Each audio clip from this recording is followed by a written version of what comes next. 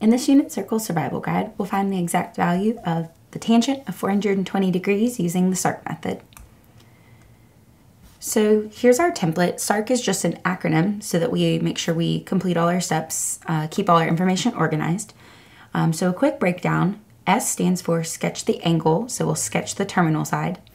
A helps us remember to think A.S.T.C, or all students take classes, and this helps us know which trig functions are positive in each quadrant, and thus if our answers should be positive or negative. The R is for reference triangle, so we'll find the reference angle and then the special right triangle and coordinates that go with it. And the C is for calculating the trig ratio.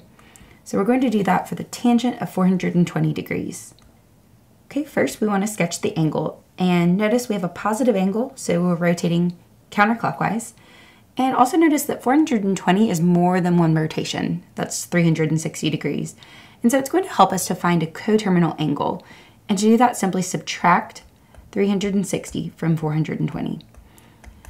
So we find that 60 degrees is going to be a coterminal angle to 420. And what that means is they have the same terminal side, and you just rotate differently to get there. You do one more counterclockwise rotation for a 420 degree angle. But all we really care about is the placement of that terminal side. So of course, working counterclockwise, here would be 0, here's 90. So 60 falls right about here in the first quadrant. And now we can move to step 2, where we think A.S.T.C, and that helps us know which trig functions are positive in each quadrant. So they're all positive in quadrant 1, love an angle in quadrant 1. Sine and cosecant are positive in 2, tangent and cotangent in 3, and cosine and secant in 4. All right, so back to quadrant 1, that's where we are. All our trig functions here will be positive.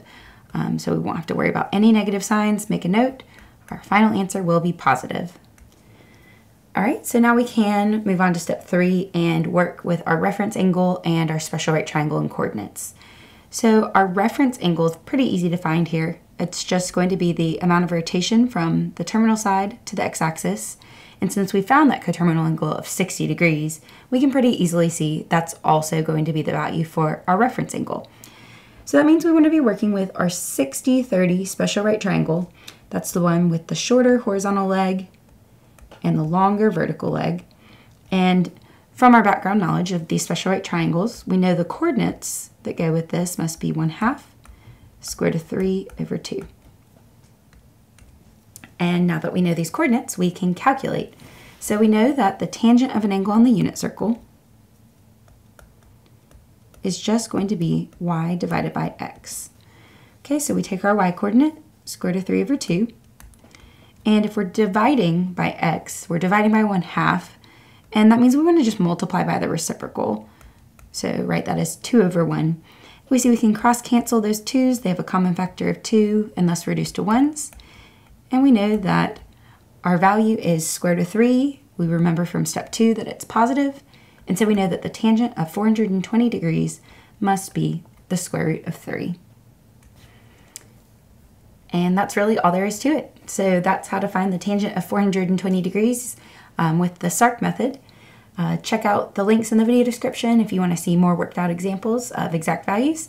And I'll also post a link to a playlist there that will have help with all the individual skills and some other basic unit circle skills that may be helpful as well. Thanks so much for watching.